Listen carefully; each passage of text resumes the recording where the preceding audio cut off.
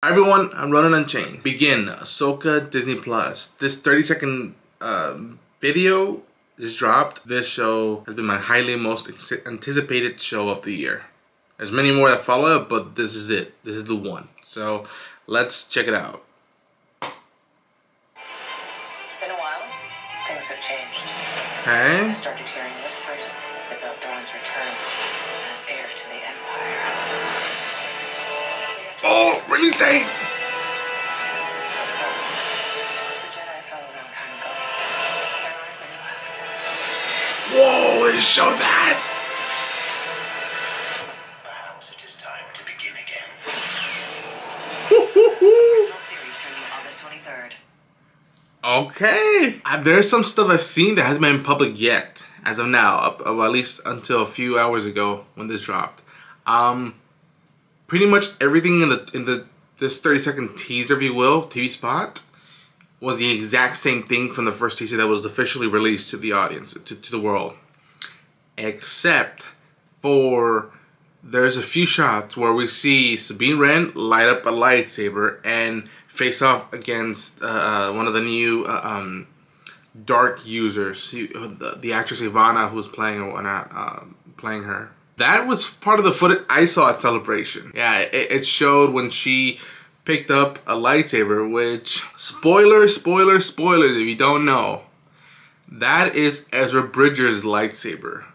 So the hologram that she keeps looking at, Ezra, who us, the Rebel fans and family, have been waiting to find out, where is he? Is he okay? But it's so poetic, so sweet that he left her his lightsaber, and she's been, I'm assuming, training with it on the offshoot and whatnot, and now she has to put up a fight against this dark user.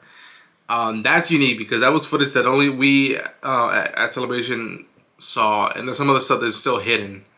There's a shot of this door popping up with gas, so I could be wrong, but I could have sworn there's somebody's face on that corner of that frame where the air comes out of this ship's landing platform. I believe that's Captain Gilad Pellaeon, who we did see in Mandalorian Season 3, Episode 7, where it's the Shadow Council, and it's like, Grand Admiral Thrawn's return will herald in the new age for the Empire and whatnot. Pellaeon is like Thrawn's right-hand man, or left-hand man, if you will, who, like, has Thrawn's back and, like, gets his orders. So that's good that they show that shot. And the only other new shot, I believe, is that Ahsoka stabbing one of those robotic troopers, whatnot, droids that she faced off in the beginning of the temple, but she looks like she's in that junkyard.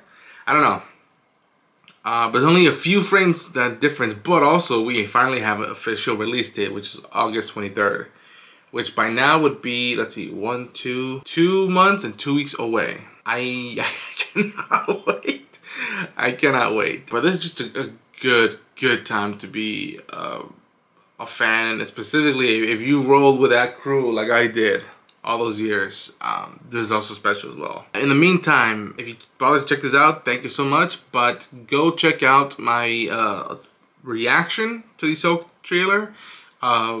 Go watch the, I can't believe I did two theory videos, if you will. I did one prior to me going to Star Wars Celebration, thinking of like what we will see, what the story might be about, and then one right after I saw the footage and trailer of during my stay at London. May the Force be with you. We're getting Ezra Bridger. He's coming home.